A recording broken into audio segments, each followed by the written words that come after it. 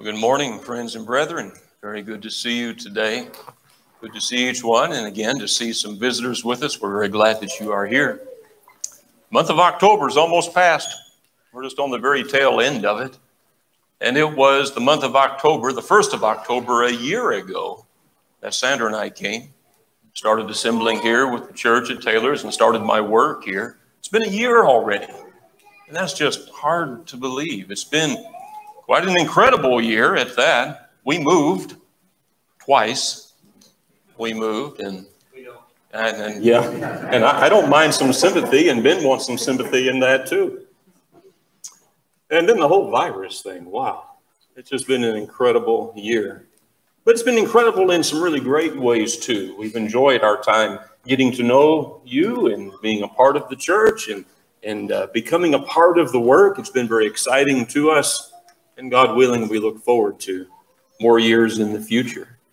I don't say it too often, and I feel like I need to say this more often, that I appreciate so much the support of the church here. Not the spiritual support, the encouragement that is given along the way, the financial support too. You know, for a long time, for many years, my preaching was done on the side, so to speak. It felt like full-time work, but I worked secular work to make my livelihood. And so it's only been for a few years that I've been preaching full-time, as we say. And, you know, I just appreciate the fact that you help in that. You sacrifice to help to provide support for Ben and I so that we can devote ourselves fully to this work. And I'm very grateful for that, and I want you to know that.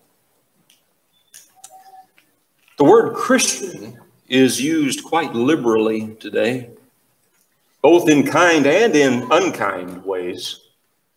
And there's quite a few who would identify themselves as Christian. And in a very general sense, it describes the difference between those who are atheists or Jews or Hindus or followers of Islam and those who are believers in Christ. It helps make that distinction. And so sometimes the word Christian is used to identify those who, well, you have those who are Christian, just identifying the fact that they don't follow one of these other beliefs, but that they believe in Jesus. And yet we find that there are a number of Jesus believers who are people that are of different religions, different beliefs that are not too similar. They all call themselves, though, by the same designation, Christian. Are all who believe in Jesus Christians? Well, some would say yes. And they use the term quite freely that way. But if that's the case, why are there so many different religions? I'm talking about Christian religions. Because we have Methodist Christians, and we have Baptist Christians, and we have Presbyterian Christians, and Catholic Christians, and the list goes on and on. And if you look at the creed books that these religions would use or follow, you will certainly find that they consider themselves to be Christians, and we might even refer to them that way. But would Scripture agree with that usage? It's reasonable for us to ask the question, who is a Christian? The question is easy enough to understand, but sometimes the answer is a little more difficult to find. And it's not because Scripture is unclear, but because of the way the term is used in our vernacular and is so common in our society. It may depend on who you ask as to what kind of answer you receive. And there's a lot of different ideas on the matter. Dictionaries aren't too helpful, I found out. When I was growing up, we had this dictionary that was about this thick. I'm not kidding. It was great big. It was one of those dictionaries that my mom bought a week at a time. At the local A&P store, she would buy a little section of that dictionary every week for 25 cents, and you would kind of put it in this binder, and over the course of I don't know how many weeks, you wound up with this huge dictionary. And I remember looking in there one time many years ago, the word Christian, and there were 21 definitions in there. I'm not sure any one of them would be a biblical definition, but it just illustrated to me the fact that men answered the question, who is a Christian, in many different ways. And in fact, if we were to go down to the mall down here at Haywood Mall and walk around inside, and we asked people, we said, I'd like to ask you a question, who is a Christian?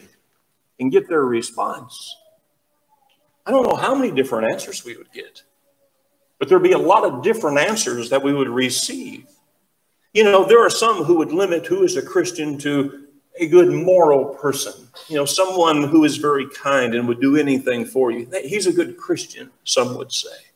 Or some would say, well, if someone belongs to any kind of a Christian church, a denomination, you know, well, they are a Christian. And many would even say anyone who is religious is a Christian. But asking the opinions of men, this question is only going to give us the opinions of men. What does God have to say about the matter? Whom does God consider to be a Christian? What does the Bible say about who is a Christian? It's interesting that the word Christian is found only 3 times in the New Testament. Well, you can look at some modern versions of the Bible, and you might find it in there a few more times than that. But in a version that follows the Greek text carefully, there's only 3 times. 3 times that the word Christian is found. You can find it in 1 Peter chapter 4. If anyone suffers as a Christian, let him not be ashamed, but let him glorify God in this matter. Well, we learn from that Christians sometimes suffer because of their faith, but it still doesn't tell us exactly who is a Christian. Or maybe when it was the Apostle Paul speaking to Agrippa, and Agrippa said to Paul, you almost persuade me to become a Christian. But of itself, that still doesn't tell us who is a Christian. I would suggest that our clue comes from Acts chapter 11. I'd like you to look with me to Acts chapter 11. In Acts chapter 11, you might recall here the context of this, Paul and Barnabas working with the church in Antioch. And it was here in Acts 11, verse 26, or verse 25, then Barnabas departed to Tarsus to seek Saul, and when he found him, he brought him to Antioch. And it came to pass for a whole year they assembled with the church and taught many people, and the disciples were first called Christians in Antioch. Well, that gives us a little insight. That gives us a clue right there, doesn't it? But you know, it leads to another question, because now we have to answer, who's a disciple? Because it's the disciples who were called Christians, so who is a disciple? That word itself, that term is interesting to me, disciple. And long ago, it really was a word that kind of came from education, meaning one who was a learner, one who is a student, one who follows a teacher. That was the idea and the meaning of a disciple. And so in the first century, it is my understanding that probably was pretty well understood. It was clearly understood. And if we think about it in that school realm, education realm, we think about an ancient university, my impression is that they operated a little differently than what we see today. The teacher in an ancient university was much more hands-on. And those who were enrolled in his class spent a great deal of time with the teacher, and followed him around and saw the things that he did. They followed him to the marketplace to see how he would work and deal with situations in the marketplace. Or when he was debating with the city leaders, they were there listening to what he had to say, considering the wisdom that was coming from the one who was their teacher.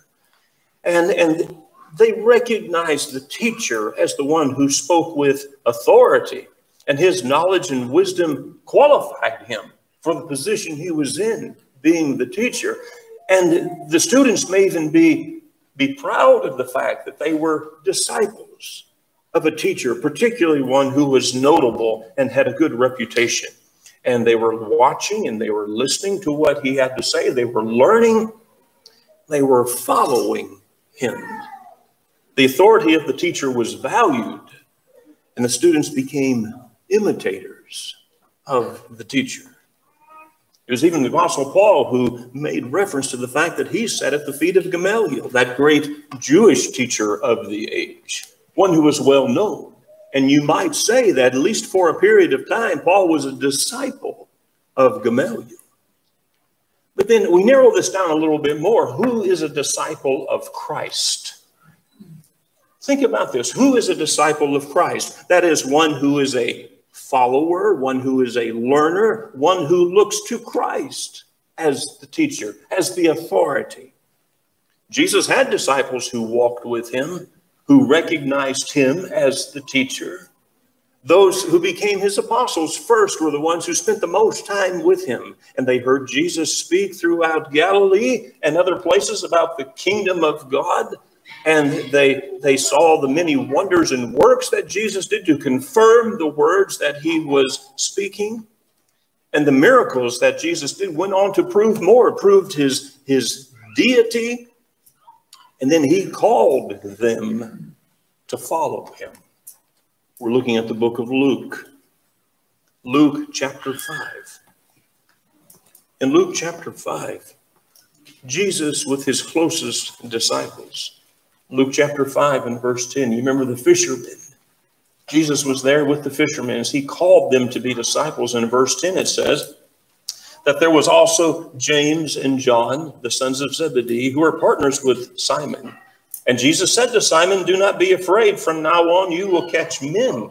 And when they had brought their boats to land, they forsook all and followed him. Well, sure they did. They were his disciples. And in the same chapter, if we look a little farther, verse 27, there was another who was called. And after these things, he went out and saw a tax collector named Levi sitting at the tax office. And he said to him, "Follow me." And he left all, rose up, and followed him. See, that gives us some insight about what it was to be a follower of Jesus. It was in a very literal sense, wasn't it? That these disciples were following Jesus. And these and some others that Jesus called in this special way followed him day after day and heard day after day the things he had to say, the way he dealt with people in the marketplace, the way he dealt with the Jewish leaders that were so antagonistic against him. They heard these things and they listened to what Jesus had to say. And you know, in time, the apostles would have to stand on their own character. When Jesus had ascended to heaven and it was the apostles that were going out and teaching and testifying of the things of Christ, their actions reflected the teaching of their master. Look at Acts chapter 4.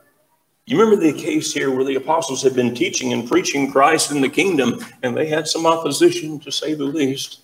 And Peter and John were arrested, but they went on teaching and preaching Christ. And verse 13 says, "Now when they saw the boldness of Peter and John and perceived that they were uneducated and untrained men, they marveled, and they realized that they had been with Jesus." Indeed, they were his disciples. They were students of Jesus. They were learners of Jesus. They were followers of Jesus. That is what a disciple is. So that leads us to another question. We understand Christians, in the biblical sense, are those who are disciples of Jesus. Well, then, how does one become a disciple? Jesus didn't leave us without instruction. In fact, before his ascension, it was again some of the last instruction that he gave to his closest disciples. Here's what you need to do. Here's what you need to teach. We're going to Matthew chapter 28. Matthew chapter 28. You remember the text. You remember the scene. Jesus with the 11 at this point. And Jesus said to them, saying, verse 18, "All authority has been given to me in heaven and on earth. Go, therefore, and make disciples of all nations, baptizing them in the name of the Father, Son, and the Holy Spirit, teaching them to observe all things, whatever I have commanded you. And behold, I am with you always, even to the end of the age." That's what Jesus said. This gives us insight once again on what it is to become, how one becomes a disciple of Jesus. Make disciples, he said. Make disciples. King James Version says teach.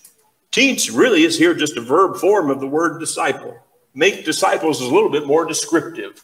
There was teaching that had to take place. The idea of making disciples was that these apostles, they would go out teaching all that they had seen and heard of Jesus. They were testifying of him.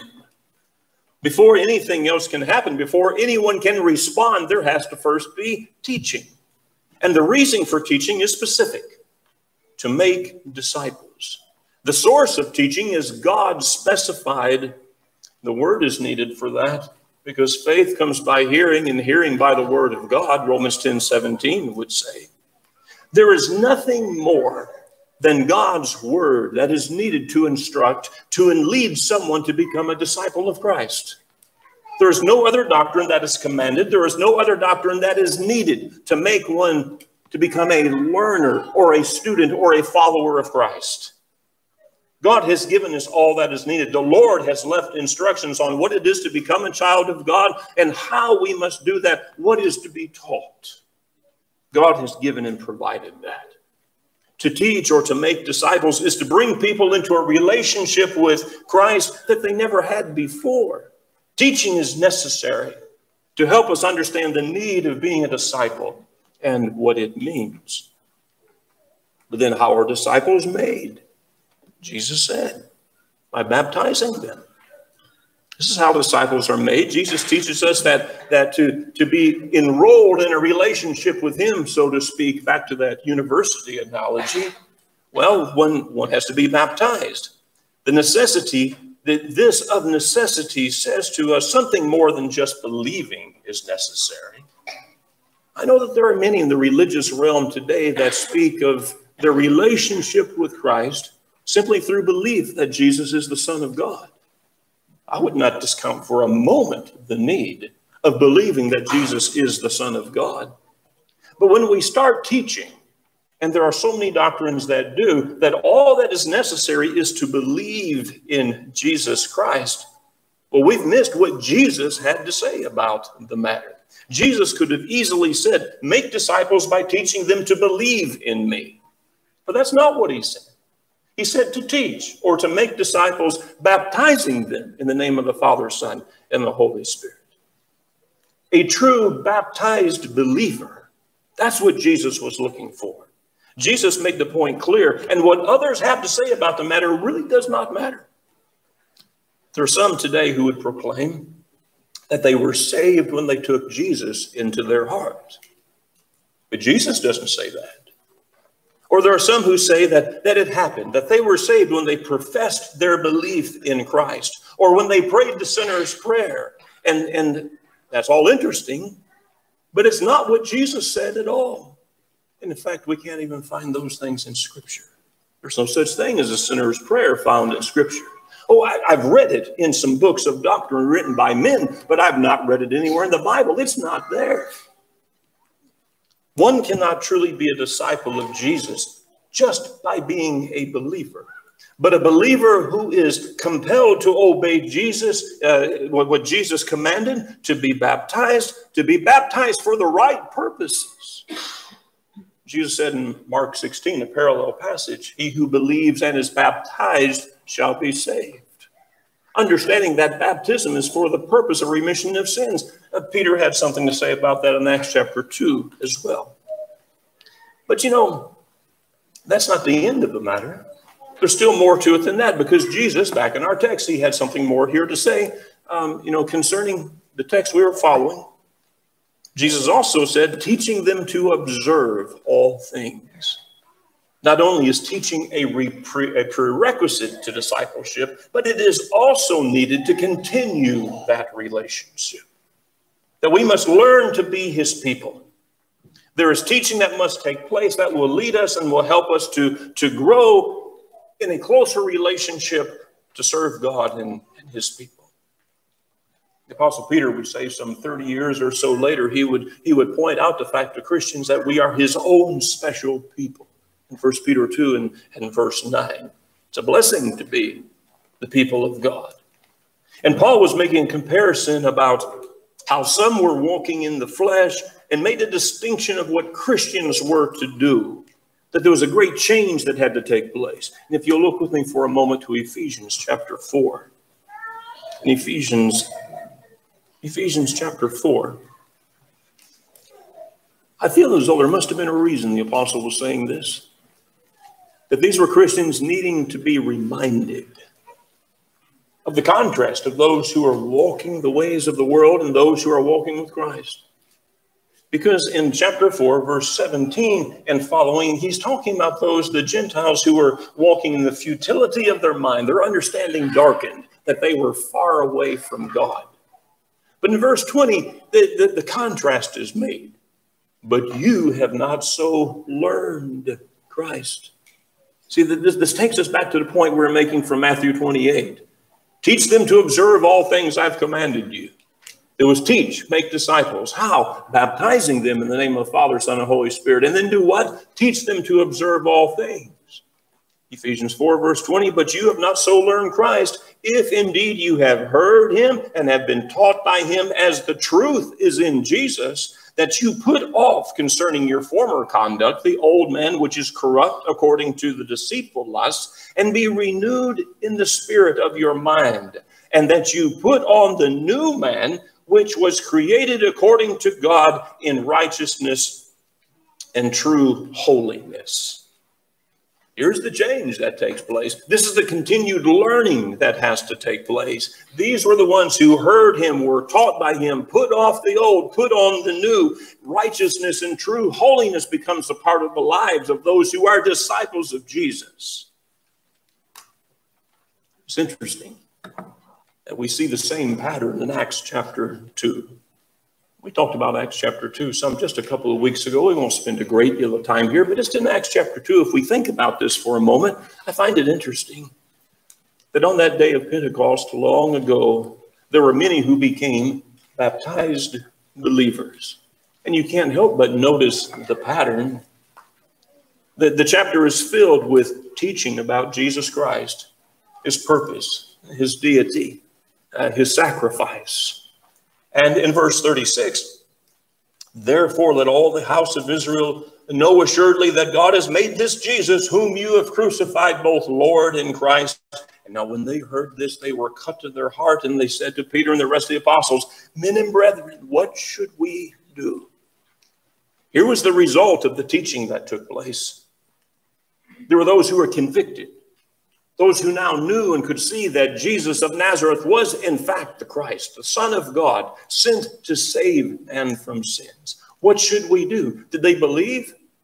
Well, yeah. It was so evident that they believed. What should we do? Say the sinner's prayer? Not what he said. Profess your belief in Christ. Experience a warm feeling in your bosom. No, none of these things are said. What should we do?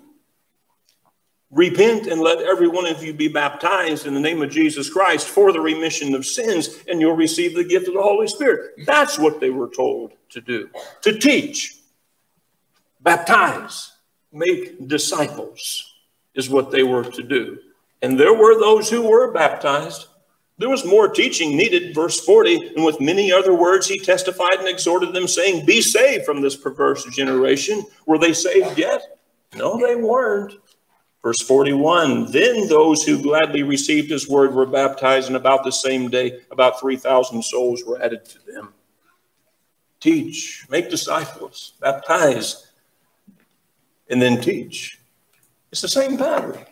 You see, in verse 42, we find out what happened after these became Christians was there was still teaching, and they continued steadfastly in the apostles' doctrine and fellowship, and the breaking of bread and in prayers. That's what they did. They continued in that relationship with Jesus. Many of you that have experienced this. Someone that we've been studying with, someone who seemingly is honest in their approach to Scripture and wants to know what they must do to be saved. And we teach and we make disciples by baptizing them in the name of the Lord. And then we see little of them. And in time we see nothing of them. They do not continue to grow in any way in Christ. There's no study that takes place, and they just kind of go. The instruction of Jesus was to teach and to make disciples, baptizing them and continuing to teach them in all things. That's exactly what happened in Acts chapter 2. The apostles were following explicitly the commands of the Lord before he ascended into heaven. To continue in that relationship, we have to continue to walk as a disciple of Christ. Jesus knew that could be a challenge, and he dealt with that, I think, on a number of occasions. None more so than in John chapter 8 and verse 31. And I think he makes a point here very clear. John chapter 8 and verse 31. Then Jesus said to those Jews who believed in him, if you continue in my word, then you are my disciples indeed. And you shall know the truth, and the truth will make you free. You've experienced this, as have I. There are a lot of people who say they are followers of Jesus. There are a lot of people who say they are Christians. And in fact, they may have a lot to say about the matter. You know, when we lived in Nashville, I was always amazed at how many people were willing to make their car into a billboard. I mean, the back of their cars, just bumper stickers, not on the bumper, but on the back of the car and on the back windshield. And sometimes that traffic light, you didn't have time to read all of them. Usually I gave up, and over time I realized most of what they had to say I didn't agree with. So I didn't read it all. But it was just interesting to me. That's a region of our country where some people can be very outspoken and willing to tell you about their opinions. And, you know, it's that way in the religious realm, religious society as well. That there are some very willing to tell us what they believe and what they think about spiritual things. But you know what? There's a great difference between saying I'm a Christian, but demonstrating that in our life, living it. It's easy to say, the words come out pretty easy, but actually living it is something else.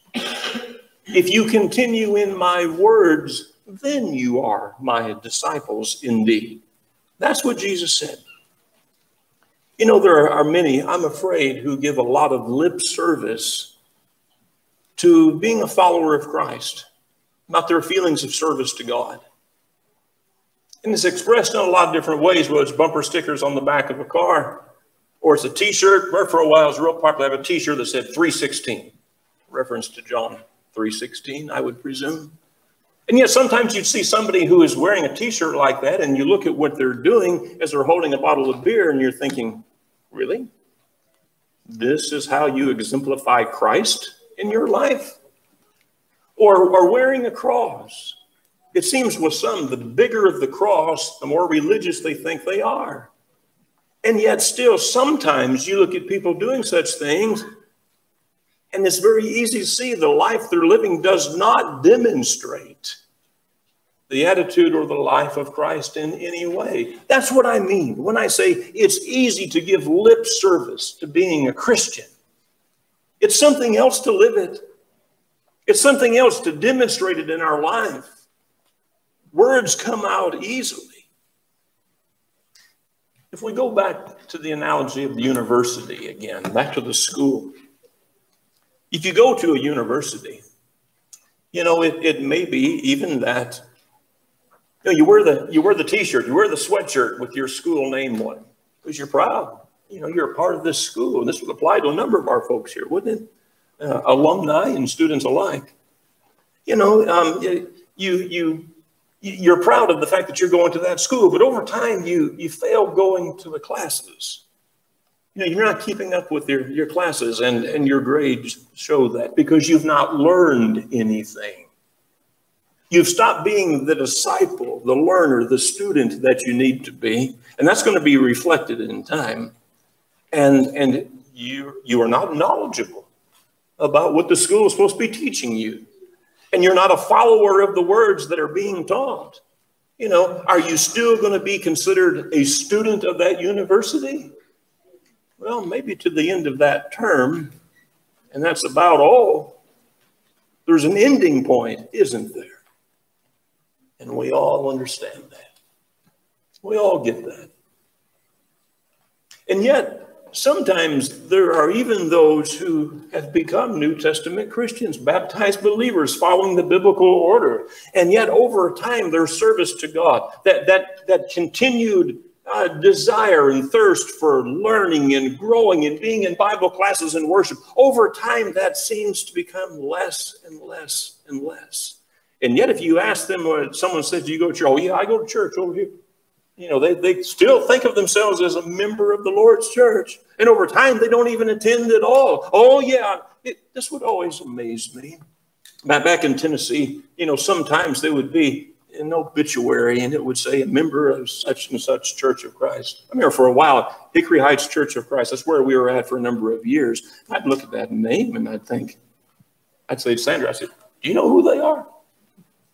Well, they hadn't darkened the door of a church building in 20 years, not because they were unable.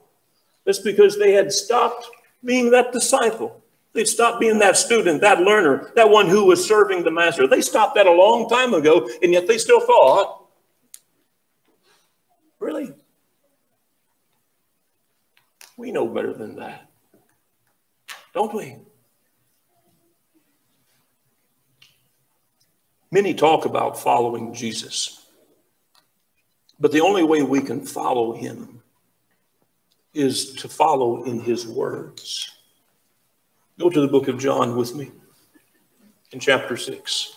Just a few verses here, just very quickly. We're going to read through and be reminded a little bit of some circumstances. These are the words of Jesus we'll be reading all the way through these verses. In Acts chapter 6, there was quite a multitude, quite a following of Jesus. And yet, Jesus came to a point where he knew some of them were following him just for personal reasons, just to gain something from him. And he taught them some things that were hard. In John chapter 6 and verse 63, it is the Spirit who gives life. The flesh profits nothing. The words that I speak to you are spirit, and they are life. The words that Jesus speaks to us are important for us to know and to follow. And the text would go on to say that there are many who turned away and walked with him no more. And in verse 68, in verse 67, Jesus said to the 12, do you want to go away also? And Simon Peter said, Lord, to whom should we go? You have the words of eternal life. Indeed. Chapter 8, verse 31. If you continue in my word, then you are my disciples indeed. Chapter 15, verse 3. You are already clean because of the word which I have spoken to you. Verse 7.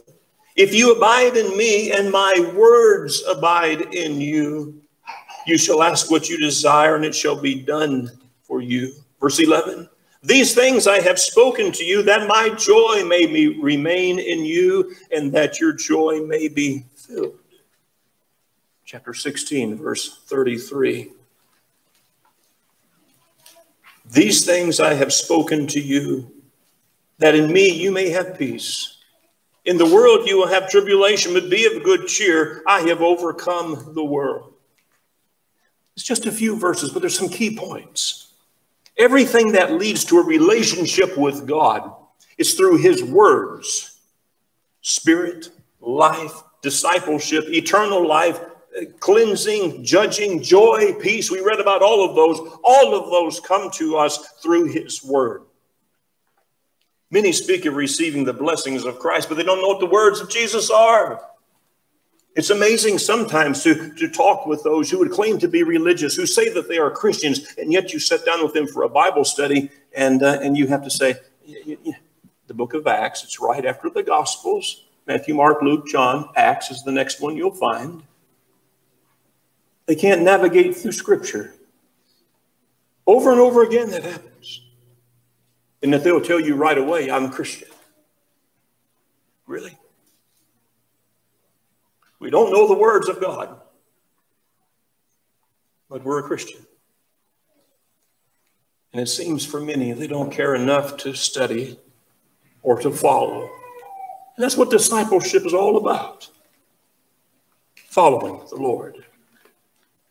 And the point is very well made that to be a Christian, we have to follow the teaching of the one who brings us into the relationship with God, and that would be his son, Jesus Christ. And it was Jesus who said, go, make disciples, baptize in the name of the Father, Son, and Holy Spirit, teach them to observe all things I've commanded you. That's what the Lord says.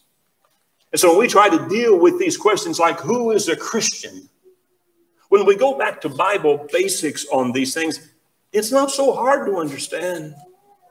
It's confusing to us when we let our minds be cluttered up with all the ideas that men have presented to us about what Christianity is and what it's all about. But when we go right back to what Scripture says, no, it's not that hard. The Lord has laid it out for us in such a way that we can understand. And so either we are willing to walk in the shadow of the cross and all that that entails, or we are standing outside. And standing outside is not where we need to be. I'm going to deal with this question. It's always kind of a difficult one to deal with. Are there followers of Christ, or are there Christians in all churches? It's a question that comes up from time to time. And I always hate to answer the question if it's just point blank, just, how do you answer this? There's a little bit more of an explanation here. We've been working on that this morning. There's some explanation that has to be made. It's an emotional question for some. And sometimes we have to remove the emotion and we just have to listen to what the Bible says. There are many points that can be made on this matter. And there are people who say, well, I know that I'm in the right church. And to which I sometimes say, well, how do you know? And the answers that you get back are quite interesting. My pastor told me I'm in the right church. Oh, okay. Well, that settles it. Not. Someone said one time, well, I know this is the right church because we have more in attendance at this church than any other church in town. Okay. Oh, that settles it. Not. You remember what we were saying about the Word? Remember what Jesus was saying about the Word? That's how we determine if we are a Christian or who is a Christian. And there are so many different churches. There are so many different denominations. And they all think they're right. You can't go to any church or denomination and say, well, you think, is this the right church? Are you all teaching truth? Is this a sound church? They're all going to say yes. It was interesting a few years ago. I worked in secular work. I ran an engineering shop for an automaker, and we were kind of a small team. We facilitated a lot of work for other groups that came to us. And there was this one day in particular where we had, I don't know, about a dozen other folks, engineers that had come in. We were working on some project that has been long forgotten. But I won't forget our lunch period. We were all, for some reason, we're all kind of eating in that day. And we had a team room. We were in a big table in there. And I'd come in there a little bit late. And everybody was kind of eating. And there was some interesting conversation going on. It was spiritual conversation. That didn't happen much with my teammates. That just didn't come around too often. So I came in and I put something in the microwave. Sandra had made me a lunch that day. And then I'm here warming that up. And I'm listening to the conversation. And I just caught the tail end of it a little bit. And someone said, well, and so this is the conversation. Someone said, well, I'm a Mormon Christian. And someone else said, I'm a Lutheran Christian. And someone else said, well, I'm a Baptist Christian. And there was a Presbyterian Christian. I think we had about all flavors there. And as they were going around the room, I knew sooner or later it was going to come to me. And so I was trying to think a little bit about how was I going to answer this? And finally, they got all done. Someone said, Joe, what kind of a Christian are you? And I said, well, I'm just a Christian. Just a plain Christian, like the kind you read about in the Bible and nowhere else. And it kind of got quiet. And there was no discussion much that took place after that. I tried. But that was it. But it was telling to me. There were all kinds of Christians in the minds of men. Well, who do you follow? Let's turn it around a little bit. Who do you follow? Who are you a disciple of? Well, if you're a Mormon, you're a disciple, you are a follower, you are a learner of Joseph Smith. If you're a Methodist, I guess we would probably claim that to be John Wesley. And if you're a Lutheran, well, there's Martin Luther. If you're a Baptist, well, it was John Smith that kind of put the peg in the ground in 1680 as far as that religion would go. And it goes on and on and on. But what the Lord said, I am the way of the truth and life. No one comes to the Father except through me. John 14 and verse 6. So we're still trying to deal with this question. Are there Christians in all denominations, in all churches? Well, are there people in all denominations that are baptized scripturally? Remember, Jesus said, teach, make disciples, baptizing them in the name of the Father, Son, and Holy Spirit. Remember? Jesus gave the criteria right there. And yet there are those who simply teach sprinkling of infants for baptism. But Romans 6, verses 3 and 4 tell us something about being buried with Christ in baptism. And then there's the teaching of infants again that is talked about in so many religions. But the Bible says nothing about that at all. Bible baptism requires you being a believer. Remember, we talked about being a baptized believer. That's what Scripture requires. And that comes through faith in the fact that Jesus is the Son of God and being able to actually confess that faith. The ability to believe, to repent, to confess. Infants can do none of those things. Some teach that baptism is simply for the purpose of membership in their church. That's what some church manuals would say and teach specifically. And yet Scripture tells us that baptism is to wash away our sins. Why do you tarry? Arise and be baptized and wash away your sins. Ananias said to Saul in Acts 22 and verse 16. And we read in Acts chapter 2 and verse 38, to be baptized for remission of sins. Specifically, the text would say there. Some people say the kind of baptism that we receive doesn't matter at all. They acknowledge that there's many kinds of baptism. Can one be a Christian and be baptized in a denominational baptism? Some would say yes. But Scripture says to us there's one body, one Spirit, one hope, one Lord, one faith, one baptism. That's all we read about in Scripture. The Lord has dictated that baptism is required of contrite believers. Burial in water is necessary. Baptism that is for the remission of sins that washes away our sins. And one cannot be a disciple of Christ and not be baptized into Christ by the means and the methods that Jesus has specified for us. The Apostle Paul confirmed such teaching in Galatians 3, verse 26, for if you are all sons of God by faith in Jesus Christ, for as many of you as have been baptized into Christ have put on Christ. Are there Christians in all denominations? Well, denominations enroll members into their church by the standards that they have set. I have some books in my office over here you're welcome to look at sometime. Mormon, Methodist, Presbyterian, Baptist, Jehovah's Witness. And they all have criteria of what it is to become a Christian. And every one of them is different from the other. They're all different. They all have different ideas. But Jesus told us what we must do. And any of the ideas that man proposes to us that is different than what Jesus says to us cannot be right. It was Jesus who set the pattern. Who is a Christian? Baptized believers. Baptized believers. Baptized in the name of the Father, Son, and Holy Spirit. Baptized for the remission of sins. Those who continue to observe all things that he has commanded. That's what we find in Scripture. It sure is different than what many teach. Hope the lesson's helpful to you. You've listened so well. It could be even today that there is someone who needs to respond to the gospel. And I'm hoping that you would not delay, because the time is now. If you have come to a point of understanding that Jesus is the Son of God, and that without him, you're outside, you're standing outside, you are without hope, you're without salvation. Hope, salvation is found in Christ. You need to respond to that. Why would you wait? Can we help you even today as we stand and sing?